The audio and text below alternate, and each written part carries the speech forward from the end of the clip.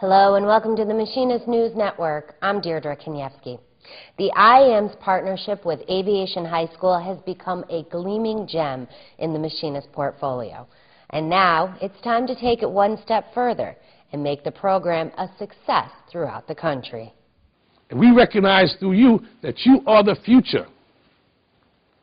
You're the future of transportation, or the future of our country. The people who we will depend on to keep this great thing of ours going. That's what I told them. I said, you guys are the future engineers, you're the future mechanics, teachers, and with your vision, we can figure out how to do it. So I'm depending on you to do it. These are the future leaders in the aviation industry. And that's the opportunity that you have. Around here, the words Aviation High School go a long way.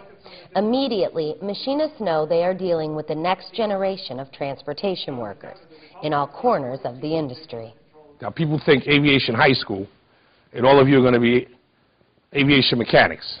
And I have learned that many of you will be many other things: engineers, teachers, professors. There may be a few senators in this room.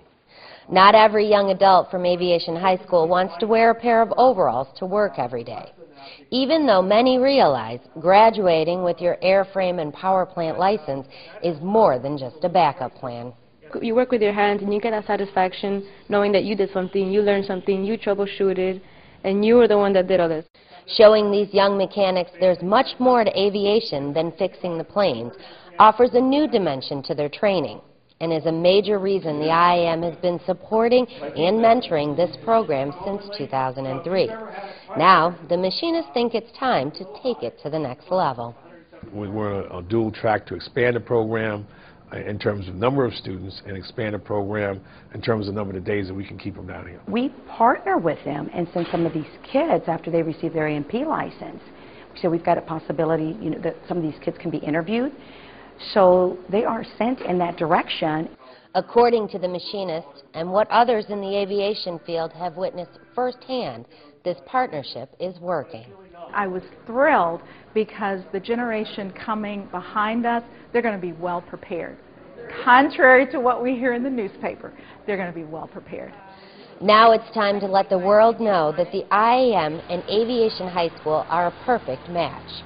The students here this week are keeping their fingers crossed that the program grows, and those who come behind them will reap the benefits. But I doubt this will be the last time the machinists see these faces. Well, I came to this country when I was 6 years old, and again, my passion has always been to fly, and through certain connections, I've actually gone through a couple of flight schools, so I have around 55 hours now, and I'm about to get my private pilot license. My dream job is to become an astronaut, but in order to achieve that, I have to go through certain steps, get a college degree in mechanical engineering, pay off my college tuition by using my airframe and power plant license to work for the airlines, and go get a PhD in mechanical engineering or aerospace engineering. Two dream jobs the IAM hopes come with a union card and the fighting machinists on their side.